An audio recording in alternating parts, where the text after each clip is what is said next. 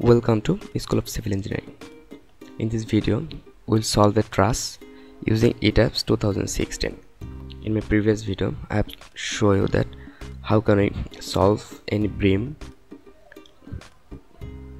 using Etabs. So in this video, we'll solve truss. So let's start. And before that, if you're new to my channel, you can subscribe to my channel if you think that this is helpful for you. And let's start.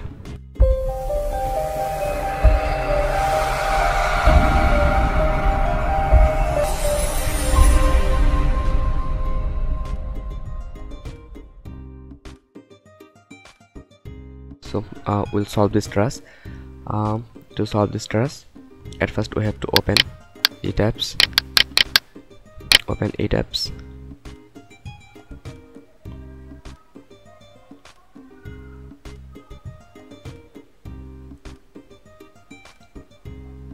Then you have to go here, new model.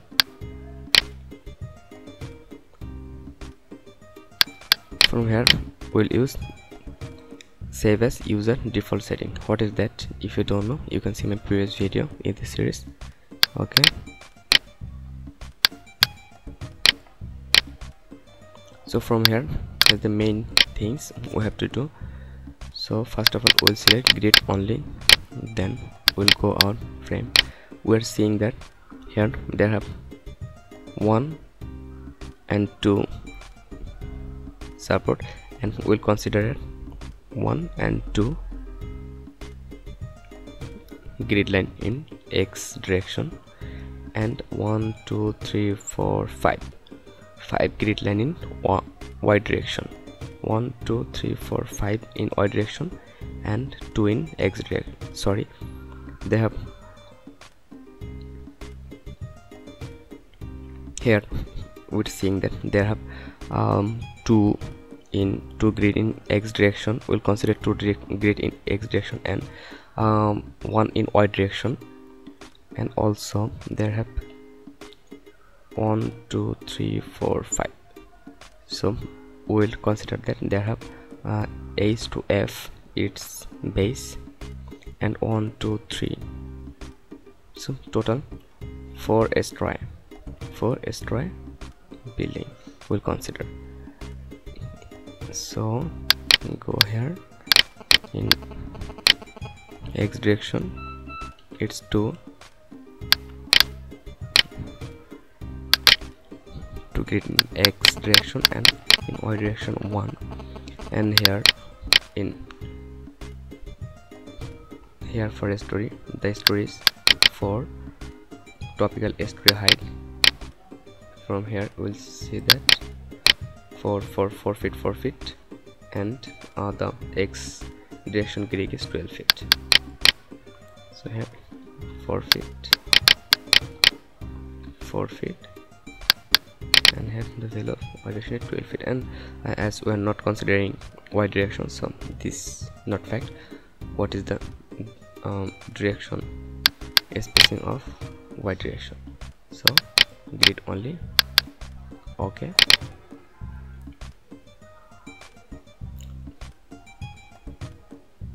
so here we're seeing that it will close that. Here we're seeing that they have one line. So first of all, we have to select elevation, then click here 1, and then apply. So here we're seeing that our total line 1 2 3 4 5, they have total 5 line, and here 2. First of all, we'll draw that from H to I. Click here, and from here we'll draw from that point to that point. Then go outside and right click, it will be out, and then again we'll draw the H to A. So we'll draw H to A. That's why we have to go. And here obviously we have to consider one thing, that there have every point they have a pin. They have a pin in every point. So this truss is working as different point. So that's why we have to first of all click here, then click here, then click here, then click here, and again then click here, and we can directly click here for our vertical frame and right click. Okay, then so from here we have done the triangle shape. Now we have to provide the internal frame. So first of all we will get the point in FDB, but in CFG we will not get any point. See here, we will not get any point. For that, click here, select button, then select this frame and go to edit frames, divide frames. So here how we'll divide, here how we'll divide this frame. So we'll select that last point, break at intersection with visible grid line. 1 2 3 4, here have 3 visible grid line in middle. So apply. Okay, now see that there have a joint point, there have a joint point, also there have a joint point. Now we'll draw our beam again from here to here, again out, right click here, left click, go here, left click, and out, right click here, right click, go right click, and here left click. Then we have to draw the HG, FE, and DE line. Here HG, GE. You're seeing that our frame are ready. So now we have to provide the support. Where is that? Here is hinge support and here is roller support. So already hinge is provided, so we have to just click here, select and assign, joint, restraint, roller, apply. Okay, now we have to provide load. So we are seeing that in F point and A point they have 10 keep load, so we can provide that. Here have 10 keep load, assign frame load. Here as joint, so here joint load, as we have select that is a joint, so we have to assign here joint load, force. This is in X direction, global X, dead load, 10 keep, apply. Now we'll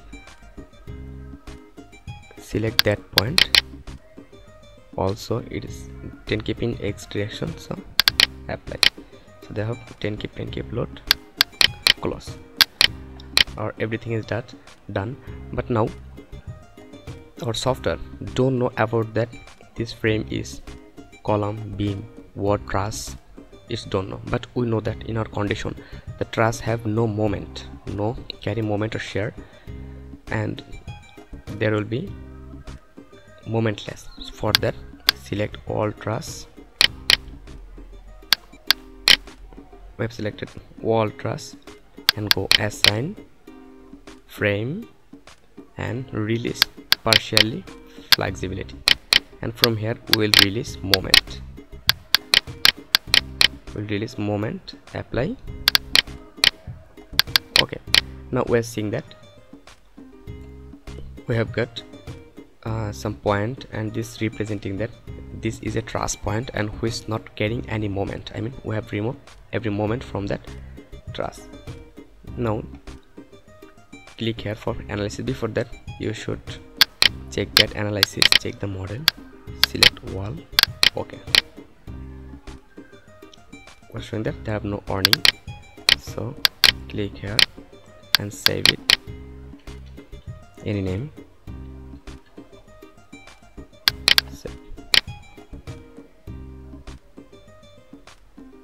We're seeing that it have solved. Now we'll show the result. At first we'll see the support, fx, fy, fz. We'll not select fy because they have no force in y direction, so apply. Here we're saying that 20, 10.73 and 19.37. Close.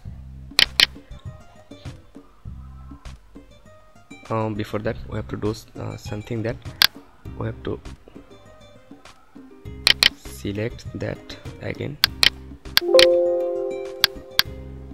unlock, select wall frame, and from frame property modifier provide here 0 and 0, because of we'll only analyze this frame because of this 2-point load. If we do not remove the mass and weight from it, it will consider the self weight as its own load. So now run analysis again. The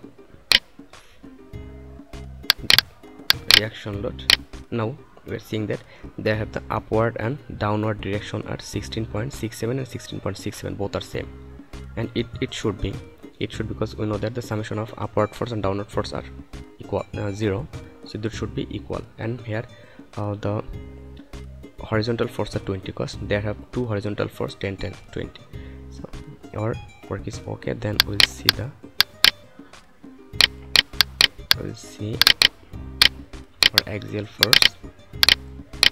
To see axial force, we'll click here and then select axial force and show values, apply. Here is our axial force, and the red portion are showing compression and that portion are showing tension.